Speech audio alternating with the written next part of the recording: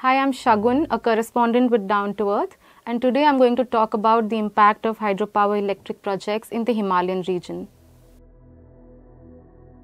The Himalayan region is regarded as the powerhouse of India. Government estimates show that the Himalayas, with an installed capacity of 46,850 megawatt, have the potential to generate 1,15,550 megawatt of power. To tap this potential, hydropower projects are mushrooming in the Himalayan arc.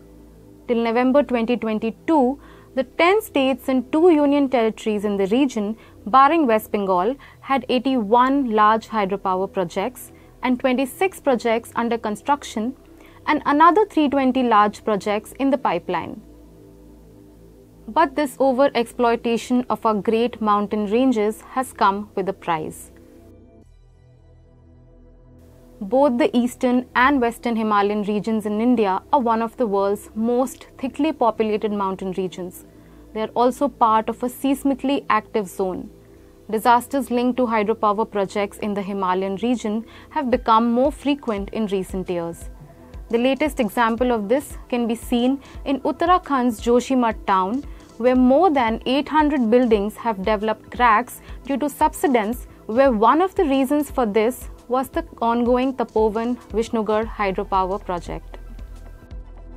In 2021, a rock and ice avalanche destroyed the Rishi Ganga project and severely damaged the Vishnugad-Tapovan hydropower electric project, leaving over 200 dead and with estimated losses of rupees 1,500 crore. In July 2022, flash floods following a cloud burst in Himachal Pradesh's Parvati Valley damaged the 100 MW Malana hydropower electric project and led to about 5 deaths.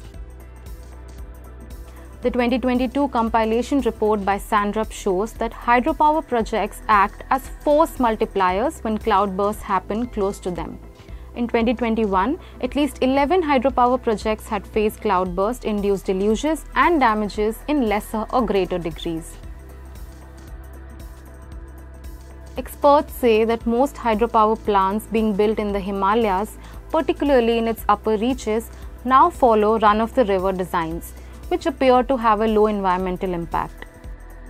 Unlike conventional hydroelectric plants, with an impoundment facility, run-of-the-river projects do not require large-scale displacement of people, forest diversion, or land to be submerged. But the fact is, the impacts are not reduced but only delayed in such projects. In Arunachal Pradesh, whose waters have the highest hydropower potential in the country, a series of disasters have marred construction works at the 2,000 megawatt Lower Subhansiri hydropower electric project, which is the largest run-of-the-river hydropower project under construction in the country.